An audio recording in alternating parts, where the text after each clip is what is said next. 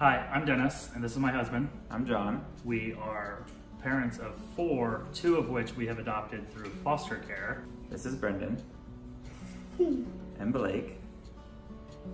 The first moment we realized we were going to be parents was the first time we got a call at our first placement, and that moment was full of excitement.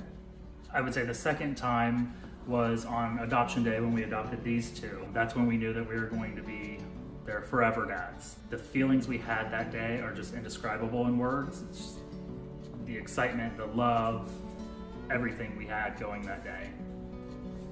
The most important lessons that our children have taught us are 2 different things. According to Brendan, it is to just be happy and be parents and have fun.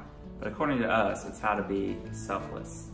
And since having them, we now realize that parenthood is more. It's about doing for them and making sure they're happy and that they're loved and that they're coming first. With my company, they don't offer any form of leave. They don't have paternity leave or paid time off like that other than a simple 1-week vacation.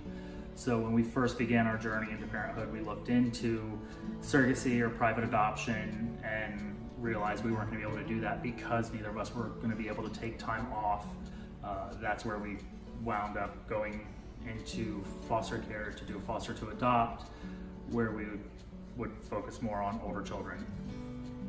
We think it's important for both parents to be there with a child, whether it be 2 men or a husband and wife. That period of time for a child is crucial for bonding with their parents, and I think it's important that both parents be there, the father as well. Or both fathers. Both fathers. All right, so which dad out of us has the better dad jokes? Clearly, it's me. Come on in, it's open. Which one of us is more likely to fall asleep on the couch or as soon as I get a quiet time? Or standing, or... I fall asleep right here. Don't do it. I won't. You will.